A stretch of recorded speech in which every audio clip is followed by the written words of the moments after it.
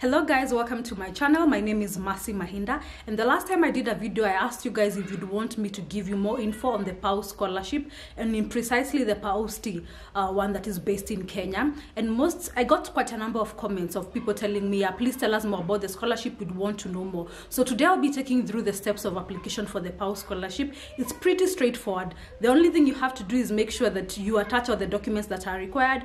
Just follow the steps, and if you performed very well in your undergraduate, then there's a high likelihood of you getting the scholarship. Remember, this is a merit-based scholarship, so it means they look at how you performed for you to be able to get into the program. Guys, I'll be going to the Pausti page or the PAU page because there are so many options, or so many institutions that have partnered with PAU that allow you to be able to pursue different degree courses for your master's level and your PhD. So I will Google PAU,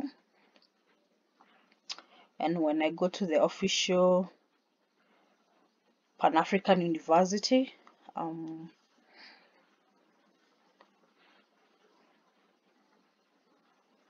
then we'll go to,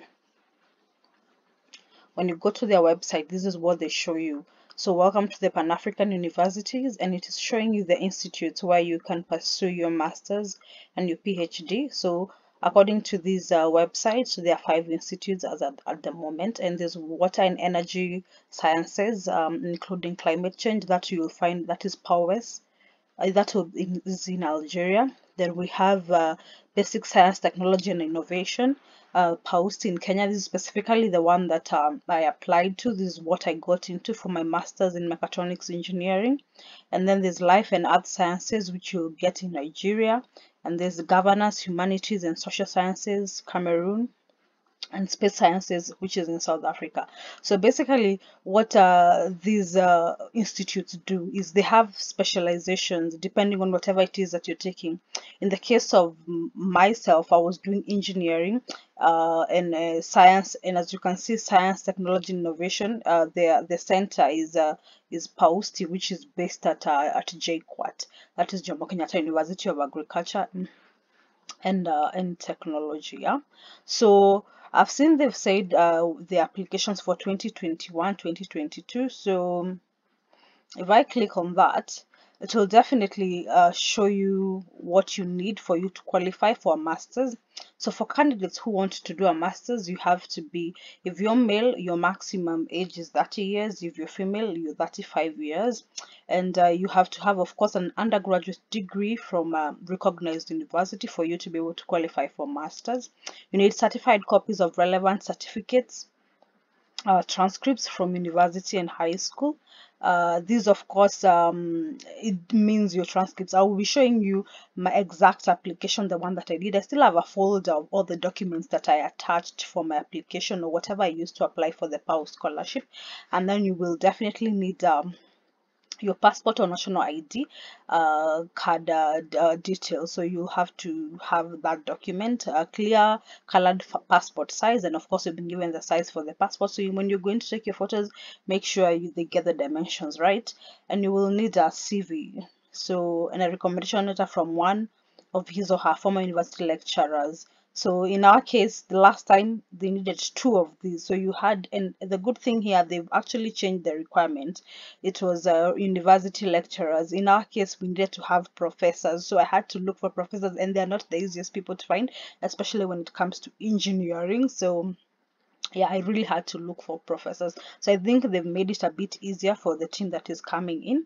And you also need name of 3 reference university lecturers with email address and WhatsApp. So basically it's like referees. Of course, the admissions also for the doctoral program, but I will not be going to details because I cannot. Probably the requirements might be almost the same, maybe a few changes here and there, but I'll be taking you what I've already done, which is for my master's in my case. And so let's open a document where my folder where I had the PAU scholarship. So guys, as I'd said, they will definitely ask for your transcript certified. So you need to go back to university to make sure they confirm that it's legit and you're not just showing somebody else's transcripts. So I attached my first year to my 5th year transcripts. This was my 3rd year.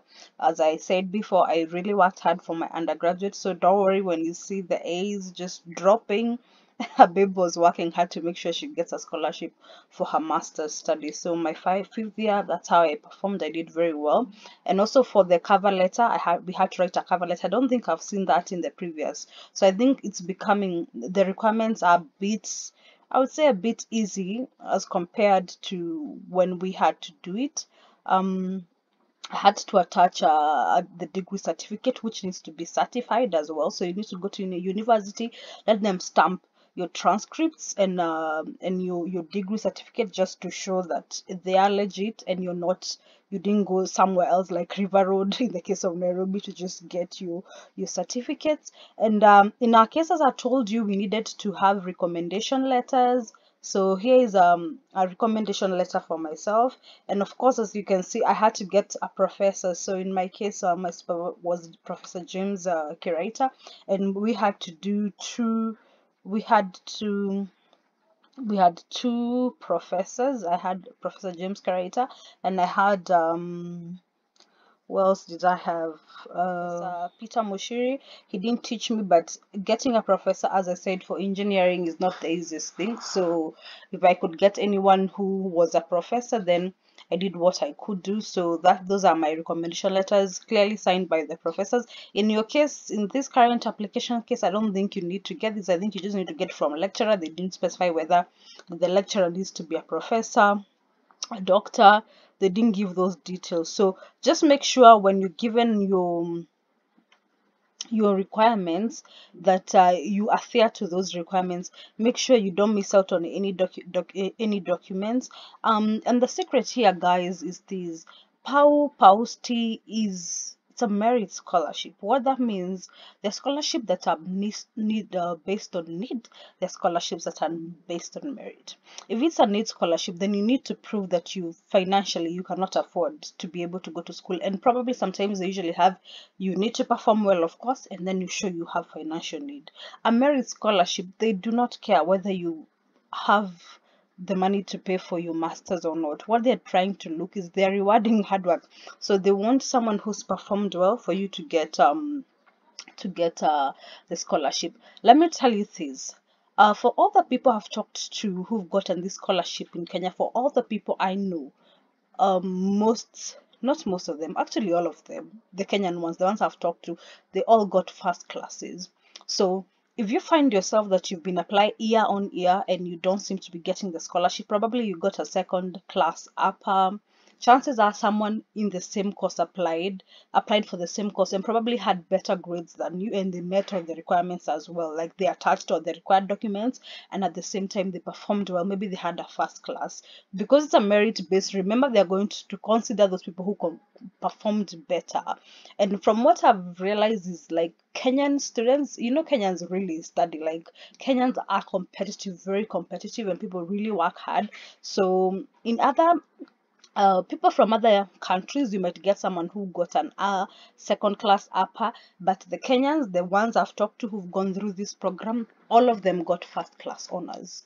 Hope you enjoyed or you learned one or two things from the video that I just did and taking you through the PAU application process. And I hope most of you will consider applying, especially if you performed very well in your undergraduate. And the advantages that come with applying for a scholarship, or rather doing your master's under scholarship, one of them being the likelihood of you finishing the scholarship within good time. So until next time, guys, like, comment, subscribe, and bye-bye.